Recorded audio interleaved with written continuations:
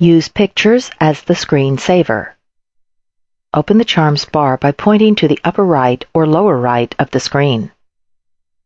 On the Charms bar, click Search. Under Windows System, click Control Panel. Click Appearance and Personalization. Click Personalization.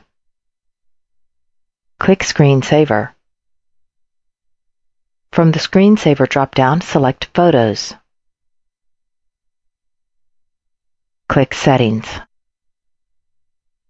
In the Use Pictures From area, click Browse.